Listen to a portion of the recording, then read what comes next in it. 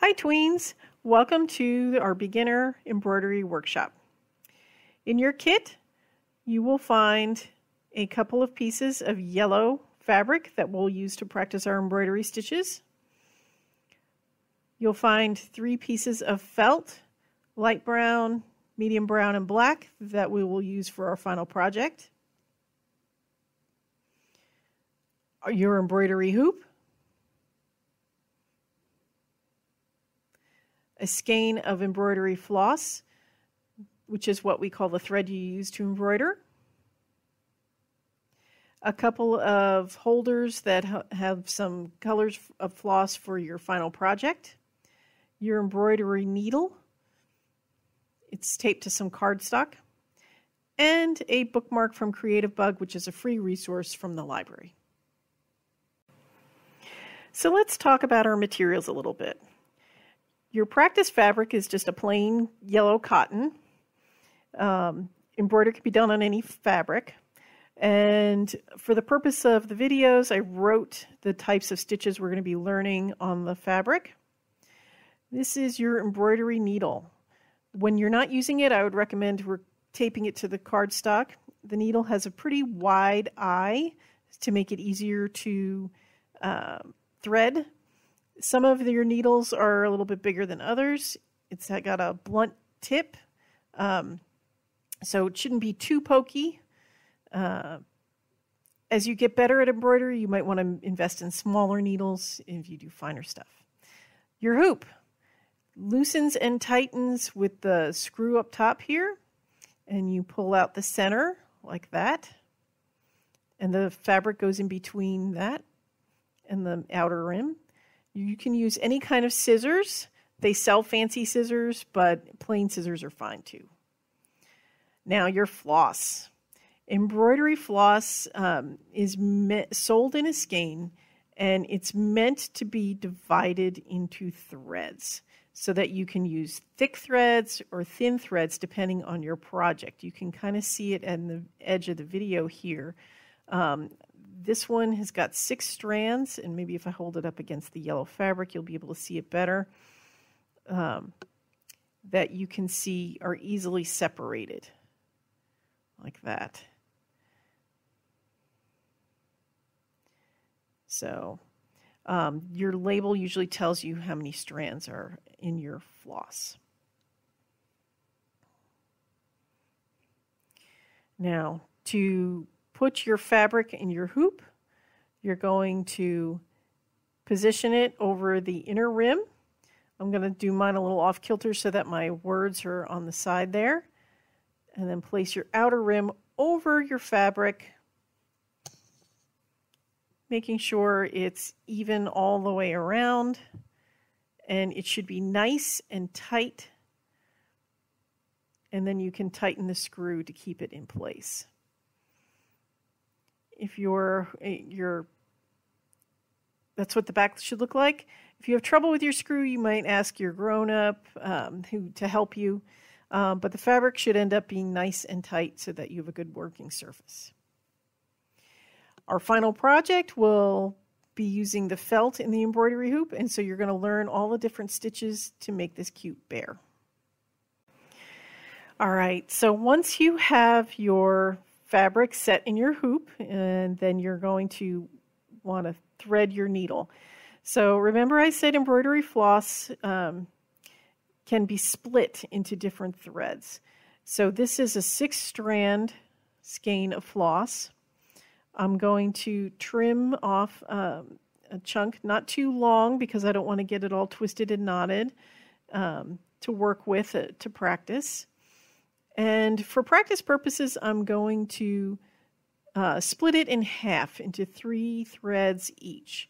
And so you're going to divide your threads into 2 groups there, and then slowly pull them apart. I say slowly because embroidery floss loves to get tangled. You may have to stop and straighten it out a little bit and pull on the middle as you separate out your strands of floss. You might need a second person to help you as you learn how to do this, just to hold one of the strands while you hold the other in the middle, the original. And then once you have it separated, you'll have two similar strands of floss. You can put one aside for later, and then you can work on actually threading your needle. That's what we'll do next. All right, now that you've separated your floss, you're going to take 1/2 and you're going to thread your needle. You might want to dampen the ends of your floss to make it a little bit easier to thread. When the threads stick together of your floss, it's a little easier to get through the eye of the needle. And you're going to want to make sure that you leave a little bit hanging over from the end there, as you'll see in a second once I get mine threaded. Sometimes it takes grown-ups a bit too. I had to bring mine up to my old eyes to see, so you're going to want to leave a little bit over. You don't want to make any knots in your thread. Just leave it as it is. And you're going to start from the back. And today we're going to do the running stitch, which is the most basic stitch. You're going to start from the back. You're going to pull most of the way through. You can see here, I'm going to leave quite a bit over the end here, and I'm just going to kind of hold on to it. Once you have a couple stitches in place, it shouldn't come out. So your next stitch, you're going to go through the front, and you're just going to go in and out. You can decide how long you want your stitches to be. You see you've come out through the back. You can decide you can make them big, you can make them little. Kind of in the middle in between is easiest to start with. And you're going to want to decide how far apart your stitches are. Because in a running stitch, you leave a space between each stitch. The biggest thing is getting consistent. You want your stitches to be all about the same size. So you can see there I've got 2 in a row about the same size. And so you're going to start up from the back and go in through the front. Just a continuous line. And I tend to use the stab method for this stitch. You want to try and keep your lines straight. If you need to, you can pencil it in to start with. It may help you keep a straight line and just go over your pencil spots.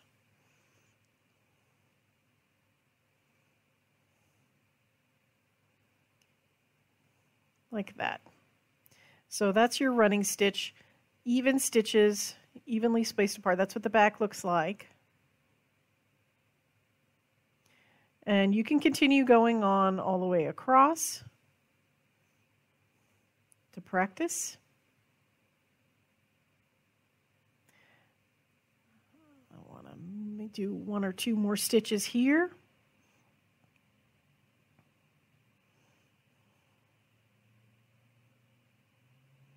That you can see that one's tilted a little bit. If I wanted to, I could take it out and redo it, but it doesn't bother me that much since this is just practice. Now to finish my stitches, I'm going to slide my needle down underneath the back of a previous stitch, making sure not to poke through the fabric. So this way my stitch doesn't come out of what I've done. It doesn't come undone. And you could do a couple like this, running through the back side of your stitches, just underneath. And you can see it's not showing in the front.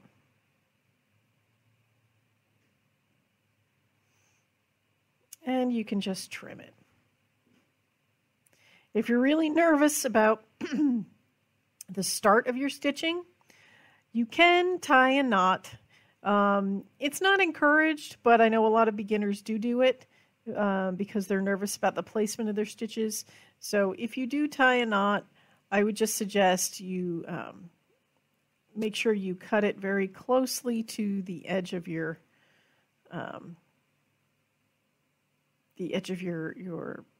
work, and making sure you don't cut the actual work itself, because then it'll undo what you've just completed. So here's an example of a little knot if you really have to, if you're worried about it. And just trim it like that.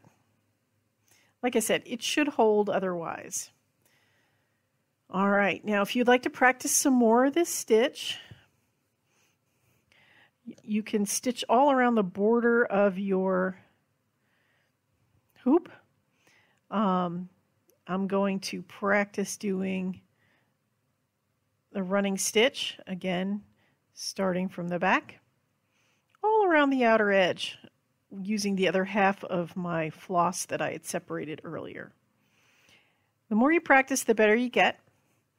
And for this, I'm going to just try and follow the outer edge of my hoop. If you make a mistake, you can always just pull it through if you haven't made a knot, like this time. I just took the needle off my thread and just pulled the thread right out. Because if you're not paying attention, that's what happens. So starting over again.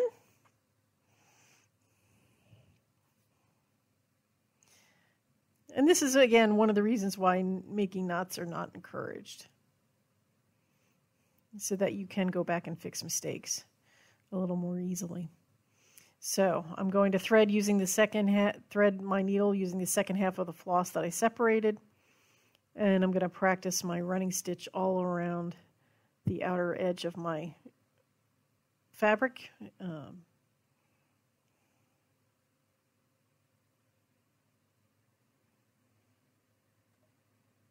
that.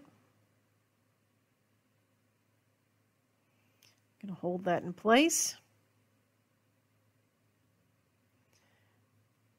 And I like to do that before I set the first stitch, in case I decide I want my stitches to be smaller or bigger. And then I go back and set that stitch in later. And I'll show you that at the end.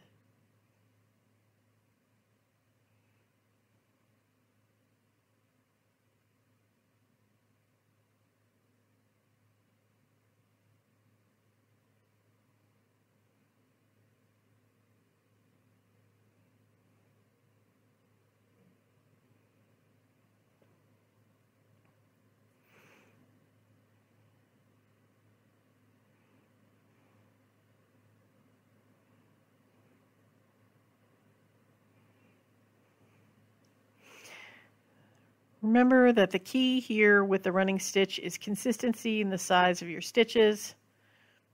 You want to try and keep them the same size and the same space apart.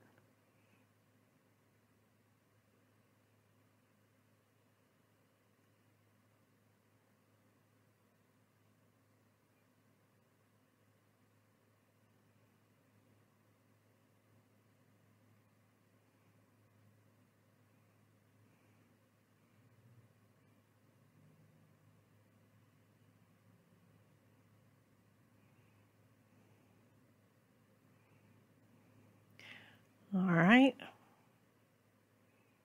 Keep working at it.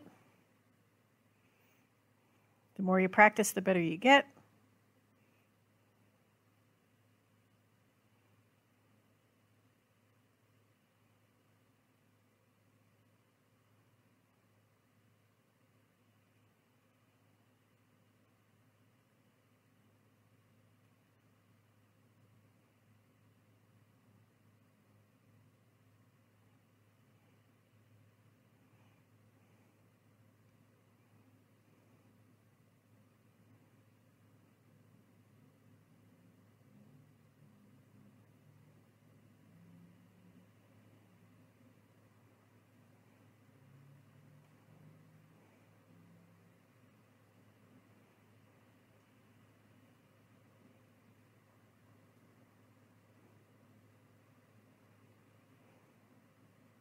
All right, now floss likes to get tangled in the back. When this happens, sometimes you need to undo a knot in the back, and you may need to use your needle. You can see here, you stick it in the center of the knot and try to wiggle it apart.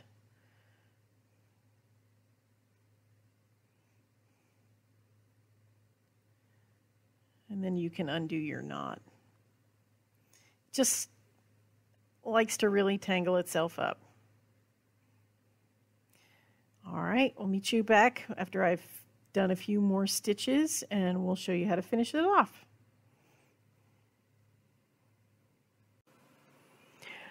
Okay, so you can see here I worked my running stitch almost all the way around till I got to close to the end of my thread. I'm going to do a couple more stitches, and then I'll show you how to finish off and anchor your stitches on either side.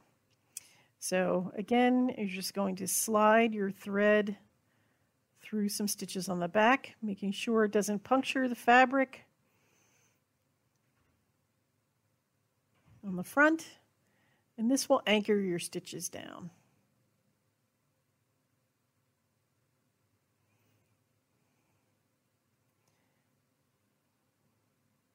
You can just trim it close to the edge there.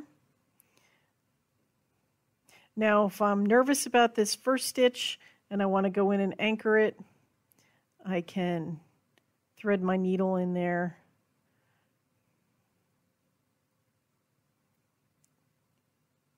Again, this is why it's good to leave a good tail there so that you can go back and do this if you want to.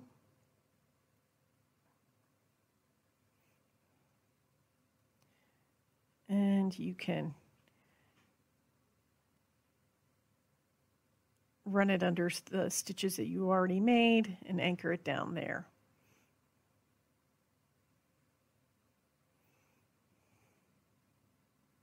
And then trim the extra like that. So that's the running stitch today.